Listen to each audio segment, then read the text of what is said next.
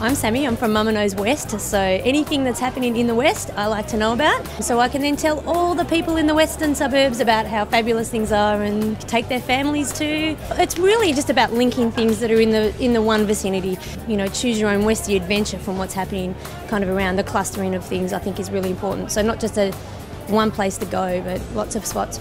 So the power of social media, the clustering of activities and how important that is for destinations, so not just having the one place to go to, it's also having somewhere to eat and then somewhere to go after that, perhaps after you either enjoy a show at the Sun Theatre or wherever you're going to be. Altona is one of my favourite places to go on a Tuesday. On a Tuesday you've got the beach market, which happens every Tuesday, put on by the Altona Traders Association. So they have a huge big market that encompasses Pier Street.